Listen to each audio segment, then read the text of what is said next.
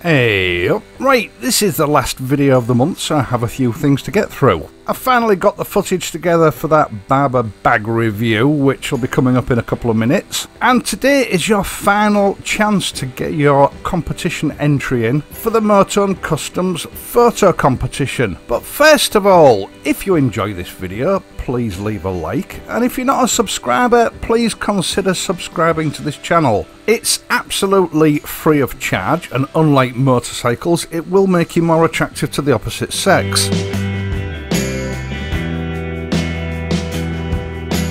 The Motone Customs photograph competition ends at midnight British summertime tonight, so if you haven't got your entry in for the June competition, you better do so now. The rules are: any make or model of motorcycle can be entered into the competition, but it must have Motone custom parts, at least one Motone custom part, fitted to the bike, and it must be clearly visible in the photograph. You can submit up to 3 photographs. Photographing your motorcycle in portrait mode on your camera or your camera phone is a crime against humanity, so all photographs must be in landscape mode, please. That's short and wide, like the video that you're watching now. Please be aware that the photographs that you submit to this competition may be used for promotional purposes by Motone Customs or displayed by myself in the announcement video. By submitting your photos, you are giving us permission to do that, so if you're not happy with that, it's probably better if you don't enter. Motone are being very generous with the prizes this year, the top prize being a £250 e-voucher to spend against any Motone Customs products. There's also a very generous prize pool for second and third place winners. And Sam got in touch with me last night to tell me that everyone who enters the competition is a winner and will receive a mystery prize to the value of, I think it's about £15. So really, everyone who enters this competition is a winner. I think initially the mystery prize was just going to be given away to those whose photos are shown in the announcement video, but Sam, being the pleasant and generous chap that he is, has decided that everybody's going to get something. Your photographs should be sent to Sam@Motone Customs at the email address in the video description. I'll repeat that because people are having problems. You should send them to the email address in the video description. That's the texty bit underneath the video that you're watching now. Now, I believe there is going to be another photo competition for July, so if you don't have any Motone Customs parts fitted on your bike, you can take advantage of this channel's exclusive 12% discount code for Motone Customs, which is currently Cactus, and again, I will leave that in the video description down below. Actually, I think it's about time that code was changed now. We seem to have been using that one for quite some time. Sam is the adjudicator for this competition. He will peruse your photographs over the weekend, and the winner will be announced in a video sometime next week. Right, let's get down to business. The Barbour TARAS waxed cotton and leather bag.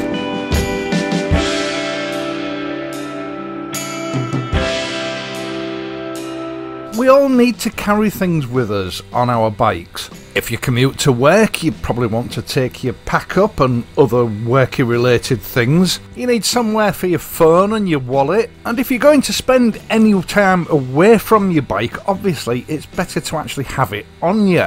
Now, backpacks are great, you can get loads of stuff in them, but they can get a bit uncomfortable over long distances. Back in my commuting days many moons ago, I used to use an over-the-shoulder or cross-body sports bag, and it's always puzzled me why no one has a problem with that. But as soon as you start to use a classic leather or canvas bag, you know, something a little bit more grown up, you instantly get accused of being a hipster or a poser, you know, with your man bag. Now, I know sports bags are convenient and they're easy to get hold of, but personally, I don't want to be riding around looking like I'm on my way to the gym, because I'm not. Now, if you've followed this channel for any length of time, you know that I'm sort of into history, whether it be the history of motorcycles, or local history, architectural history. And as you may have guessed, I also quite like to visit some of the old East Coast churches. Last week's attempt at filming this video was a bit of a disaster, so this time I didn't really have any expectations. I just went out for the day.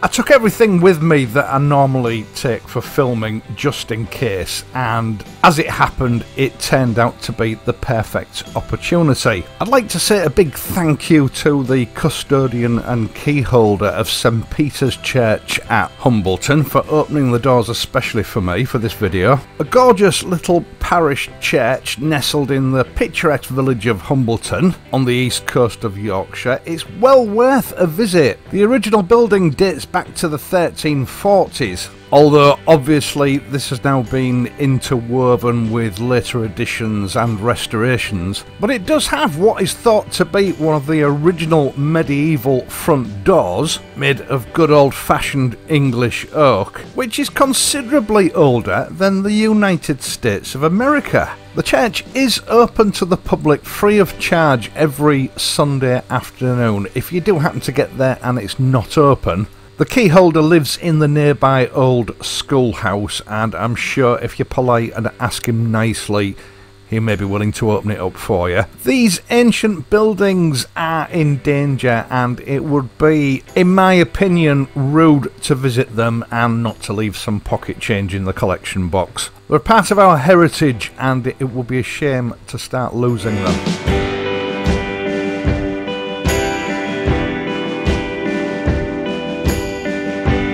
You see, for me, this is what motorcycling is all about. You don't have to go on a 200-mile journey. A bike gives you the freedom to just get out and about, visiting sleepy little villages like Humbleton. There are literally thousands of them across the UK.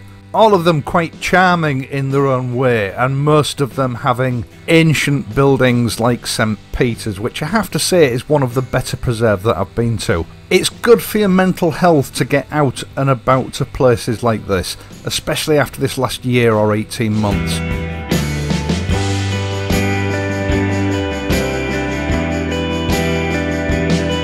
So, this little Taras bag from Barbour. I think Barbour's probably one of the oldest brands in motorcycling, going back to the 1930s, and certainly going back until even the late 1980s. A motorcycle dealership wasn't a proper motorcycle dealership if it didn't stock Barbour clothing. As you know, I am a bit of a fan of waxed cotton and waxed leather, and for me this bag just completely hits the spot. It sort of fits into the Goldilocks zone, not too big and not too small. Plenty of room for my main camera, which is quite large, a pair of small binoculars, some heavy duty waterproofs, spare batteries, phone, wallet, with plenty of room to spare. Like all Barbour gear, this bag oozes craftsmanship and quality. You pay a premium for it, but it does have a reputation for lasting forever.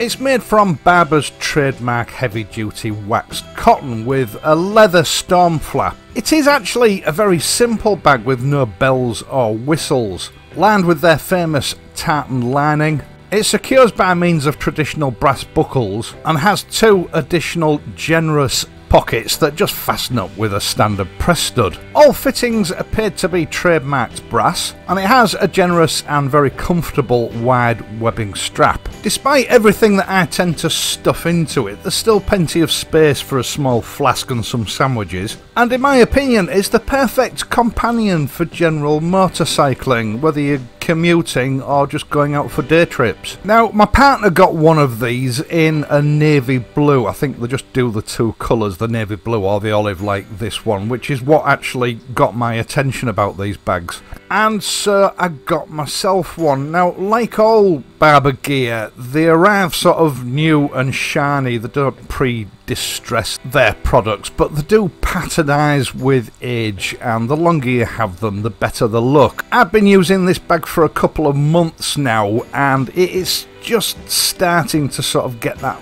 worn in or lived in look about it, which I love. And of course the great thing about it is that as it wears in and loses its waterproofing, you can just re-wax it with standard Barbour thorn-proof wax dressing. It's a stylish, classic, understated bag that looks good in any situation and will last you a lifetime. Now, I will leave a link in the video description, but be warned, prices on these bags, like a lot of Barbour gear, is variable. Barbour have a lot of retailers worldwide, and they're all constantly running promotions and competing with each other, so it does pay to do a bit of hunting for the best price.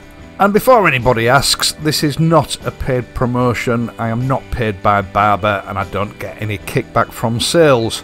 I'm simply bringing this bag to your attention because it's rather useful and rather lovely. Take it or leave it. Now, one thing that has been brought up a lot in the media lately is mental health, and certainly some comments that I've received over the last few weeks demonstrates to me that people are suffering. Believe me, getting yourself out into the countryside, away from people, visiting places like St. Peter's, and blowing the cobwebs off your bike is the perfect way to help you feel better. So get yourself out there and do what you love doing. What's the worst that could happen? Right, that's it for this video. I will of course be back on Friday, so until then, stay calm, carry on, and above all, ride safely. I'll see you soon.